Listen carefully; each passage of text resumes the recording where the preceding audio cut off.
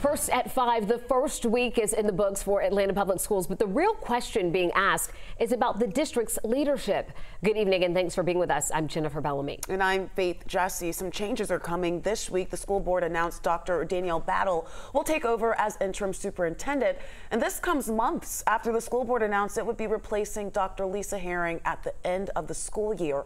11 Alive's Bobeth Yates is live at APS headquarters. So Bobeth, I mean, it looks like her tenure is ending sooner than she thought. What are you hearing about this move?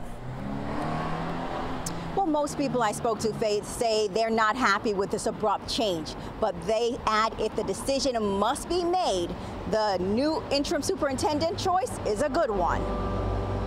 Atlanta needs to provide some type of continuity for the customers. And by customers, Verdelia Turner, the president of the Atlanta Federation of Teachers, is referring to students, teachers, and parents throughout Atlanta public schools. After the school board announced the current superintendent, Lisa Herring, will transition from her role this month, much earlier than expected. We would like to see Atlanta with some type of vision that they can actually demonstrate to the public the confidence that they're getting a quality, equitable education.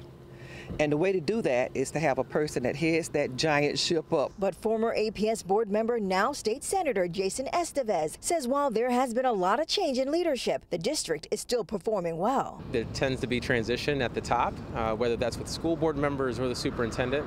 But what I appreciate about Atlanta Public Schools, particularly in the last decade, is the fact that we have great leaders and we have great teachers that are continuing to work and continuing to stay focused on kids. Estevez adds, while leadership is important, parents can offset some of the concern by staying involved. Stay engaged with the principals, stay engaged with your child's teachers, and I would also say to stay engaged with the school board. There are school board elections in Atlanta this year, and I encourage parents to look at candidates, look at who's running, and to make informed decisions. And as the school board's decision potentially brings about more changes, Turner says she is in support of the interim superintendent selection, Dr. Danielle Battle. If anything Atlanta has done right in the past years is getting Dr. Danielle Battle in.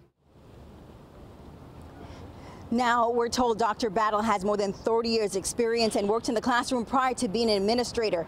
Turner also tells me that she's known for being fair and also focused on fine details. Now, this is not a done deal yet. The school board has to finalize the vote coming up on Monday. And coming up at 6, we'll hear from the current superintendent, Dr. Lisa Herring. She sent us a statement, and we'll tell you what that says coming up.